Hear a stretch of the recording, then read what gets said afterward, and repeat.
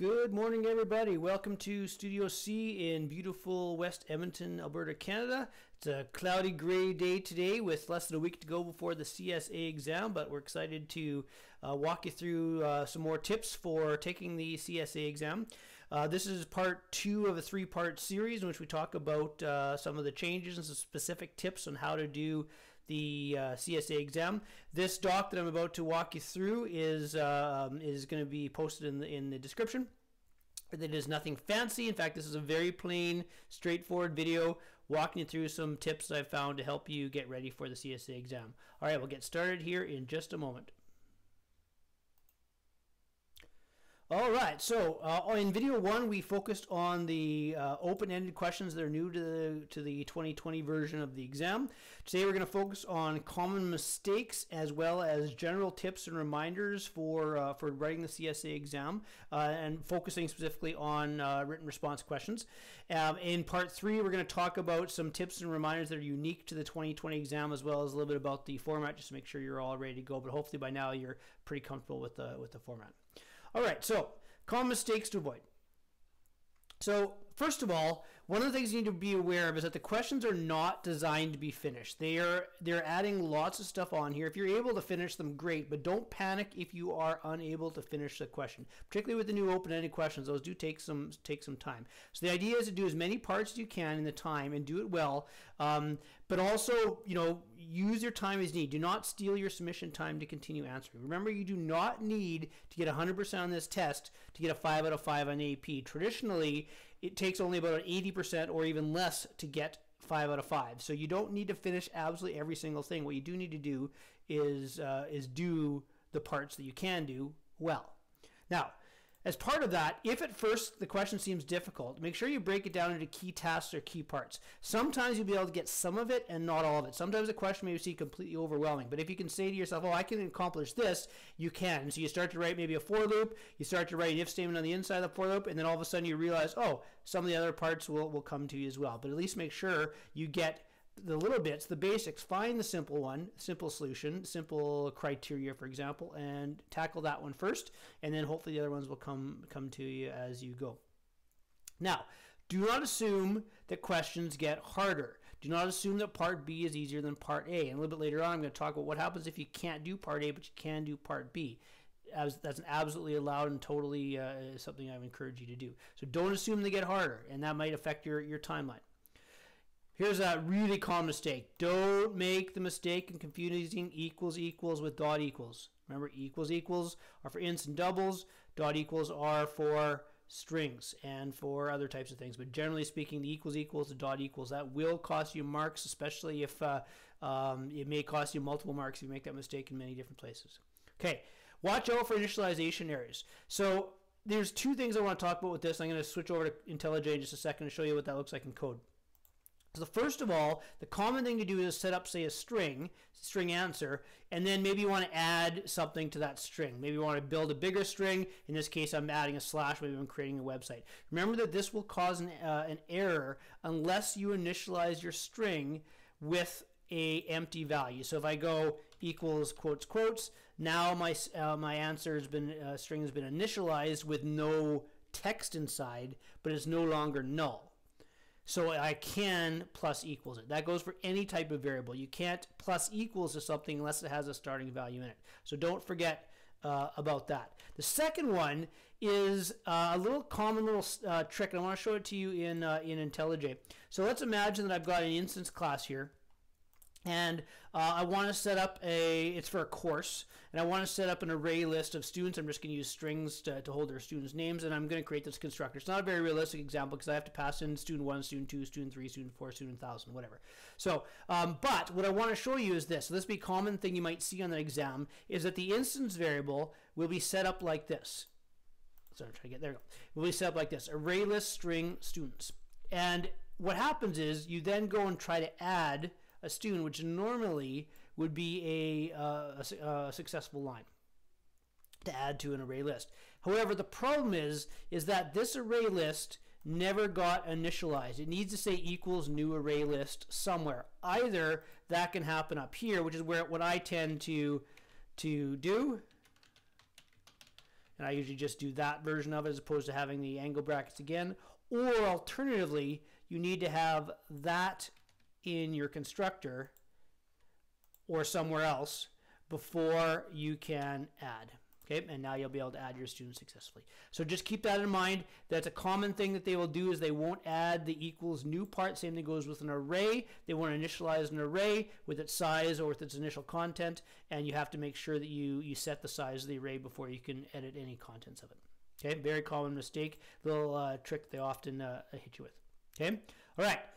Other common mistakes. Watch out for search terms that are longer than the string searched. If I'm looking for the name of a course and they may deliberately pass in a name of a course that's longer than what you're looking for, or the other way around. They're looking for something that's longer than the thing. So you need to make sure that you handle that in your as the first part of your method. If search term dot length is greater than to be searched, return false, that kind of thing. Okay, otherwise you're going to get your out of bounds errors. All right, next tip. Remember, 1 divided by 3 equals 0. Those are integers, right? Integer math retains integers, so 1 divided by 3 equals 0. However, 1.0 divided by 3 equals 0.333, etc., or also 3.0 would also retain the decimal 0.33333. So don't forget that. Little common little mistake, okay, that they will hit you with often. Okay, all right. Remember that the ways to get sizes differ depending on your problem. If you're looking for a string, it's length bracket brackets. Whatever the string is, dot length bracket bracket. If you're using array list, it's dot size bracket bracket. And just because Java wants to confuse you, if you're working with an array, it is simply dot length, no bracket bracket. Why? Because bracket bracket is indicating a method is going out and finding out the size, but arrays have a constant size. There is no method they have to call. It's like a variable you're accessing essentially. All right, watch out for private versus public. If it's private, you may need to provide a getter method. Don't forget, I'll switch back to IntelliJ, that all instance variables are expected to be private as a general rule in the CSA and generally in good coding.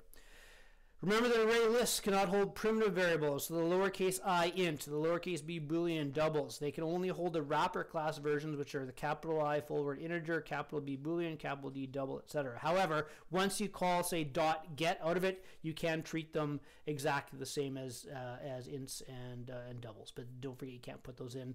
If you're initializing an array list, you have to initialize it with the full word. All right, so that's my common mistakes. Now that's very much related to the second part we're going to do, which is general tips.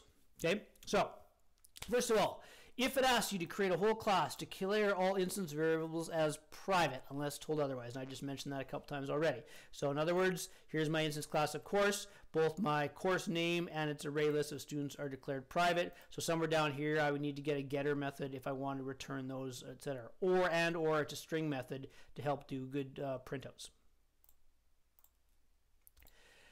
This is interesting. In the free response questions, comments come before the method. For some of you, this is going to be not a problem at all. For others that aren't used to reading code on the test, this is something that you need to be aware of. So if I go and look at the AP exam, the sample AP exam, what I'm referring to is that this comment here refers, sorry to highlight the right thing here in this. Sorry about that. This comment here refers to the method down below.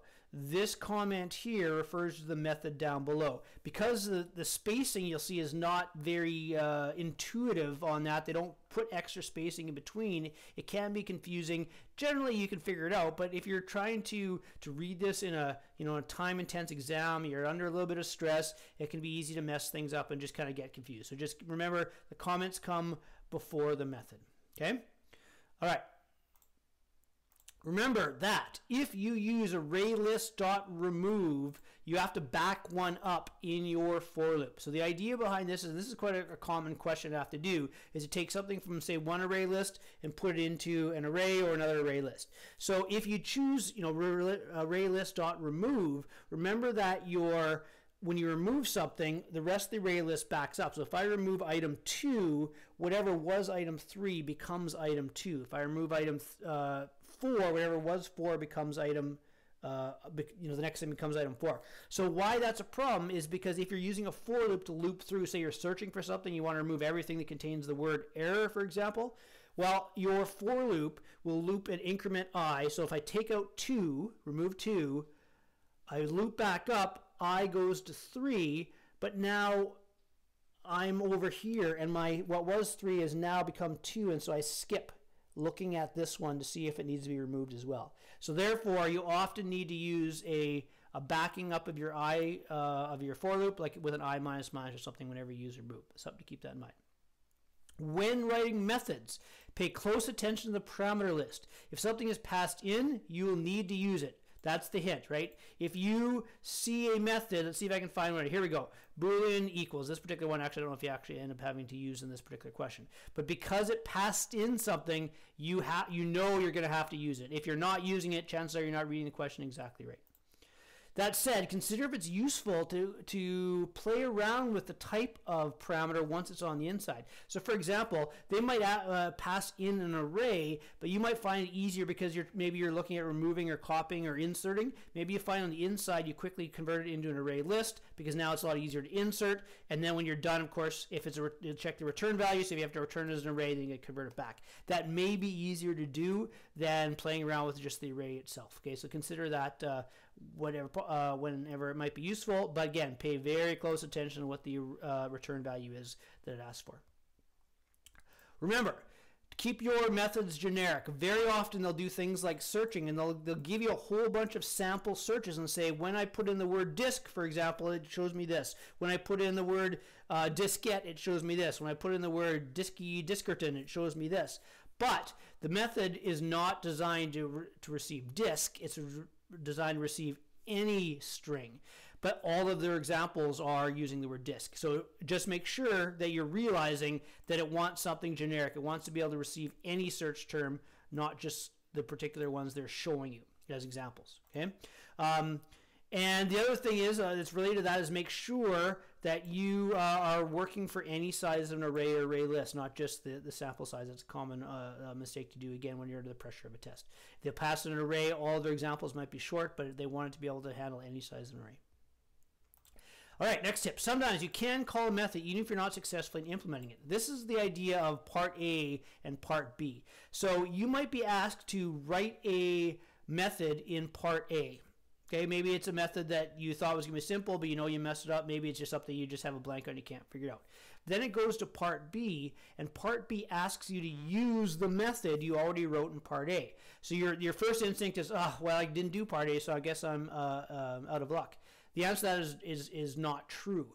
You can use that method. You could call that method even if you never wrote it. You just assume that you wrote it right. You know what the return value is going to be. You know what the parameters are going to be. So you can successfully call it in part B without ever having successfully finished part A. Sometimes that happens if you're really crunched for time and you realize, hey, I could do that second thing it asked me to do way faster than I could do that first one. You can also play around with the order of things as well.